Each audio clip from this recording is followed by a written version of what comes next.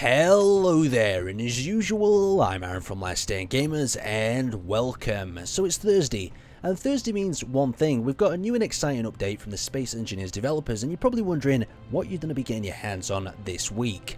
Well, if we hit F10, this is what it's all about. This is the blueprint screen. Blueprints allow us to have access, publish, create items, and basically build ships and import them from different worlds. So as you can see, we've got the Henry Mark 1.5 and some other variations. We've got lock-on missiles, and these are all things that I've already pre-blueprinted and got them ready to actually launch. And you can also see we have different markers to see that these are on the workshop. So Henry Mark 1's on the workshop, and we've got the surprise pod from a gift from Tazoo. If we view the details, you can actually see that it's an author, Tazoo, number of blocks that is used, the type, small ship, and the name, surprise pod. And you can actually open that up within the workshop here if we decide that we want to view it. So it's a really nice, and it's quite an exciting system just to see how them things works. So let's turn off the overlay and let's go back into our menus. So the first thing that I want to show you is how to actually add something to the blueprints queue. Now, to add something to the blueprints, first of all, you're going to need a ship, station, or pretty much any sort of construction that you've built. You're going to want to aim at it with your cursor and hit Ctrl+B. So Ctrl+B, aiming at this red version of our fighter, and you can actually see that we've added it already to the list there.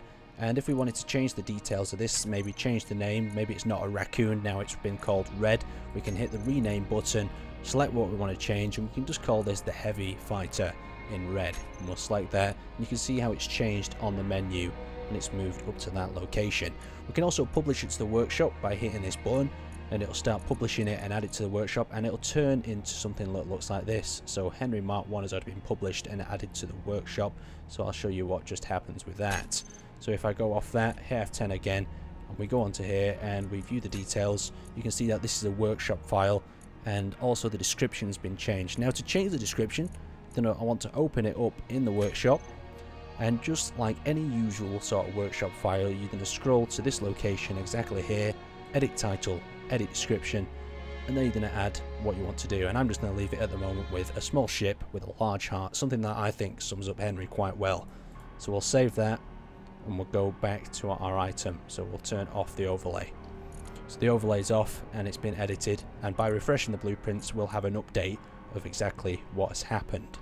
Now, there's other ways of adding things to the actual blueprints list. Now, you can do this by Ctrl+C. We'll drag this out here and we'll copy it into space there, and to prove that it is an actual different version, we'll spray paint it blue like so. Now we're going to aim at it, we're going to Ctrl+C it once again, and we're going to actually create a blueprint from our copy and paste. So we're going to hit F10 and we're going to create blueprint from clipboard. So that's our copy and paste. So we've created that now, and what has it called it? Heavy Fighter Red, I believe it's called it. And then you can notice actually there's no picture on this one because we've created it from the copy and paste. But if we click OK, we should be able to copy that one in just like that. Now the problem is that we've not actually got a picture for it, so let's actually go back to our F10 menu, and we're going to select our new little fighter. So we're going to do that, we're going to hit the details, and we're going to rename it to the blue. Hit the blue and hit OK, and we also need a picture for it, so we're going to hit take screenshot here.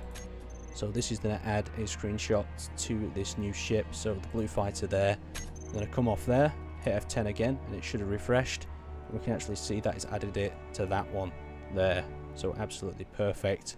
We've got a new and updated screenshot for that thing. Now we can also replace an item. So say I want to update this fighter just a little bit, maybe it needs some more firepower. I can add some more machine guns to the top, just like so. Maybe add one or two there as well. And what I'm going to do now is Ctrl+C it, just like I did before, hit F10 and select the ship that I want. So that's the one I want at the moment, and I'm going to hit replace with clipboard. So this is going to actually update the blueprint and replace it. So when I copy and paste this in now, it'll have them 3 extra machine guns on top, Just a really nice, interesting feature, this blueprints.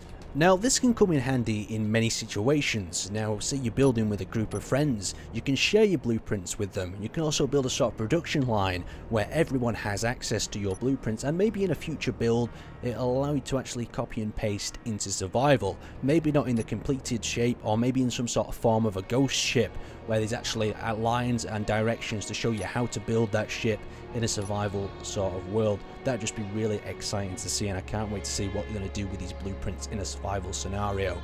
Now, moving on, let's share some of our blueprints with a friend. So the next thing I'm going to show you is sharing an item with a friend. So if you want to share a blueprint with a friend, or you want to share it with some of your workers around your station, maybe to mass produce a small little fighter or something, this could be the way of doing it. So you're going to hit F10, and what we've got here is we've got all the ships that we have. And I'm going to share my Henry Mark 1. You can see it's got the Steam icon, so that means it's already been published. And what I'm going to do is go to details, and I can actually send it to a player that's in my world. So Tazoo's across there. I'm going to select Tazoo, and we're going to close it. Now, if Tazoo sends me a ship in return, or some sort of funky item, you can see it's come up here, and it's actually greyed out, showing that I've not yet accepted the item.